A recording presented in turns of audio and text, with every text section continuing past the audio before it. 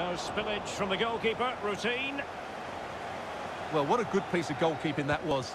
But the equaliser can't be long in coming, surely. He's given it straight to the opposition. Well, doesn't get away with it. Free kick given.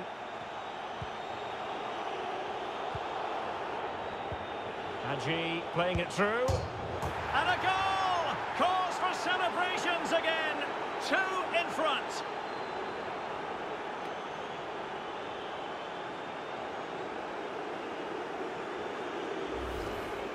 Well, we won't get tired of watching this because the interplay around the box is wonderful. But when he shoots, I expected him to go across the goalkeeper. He should never beat the goalkeeper inside that near post. That's not good keeping.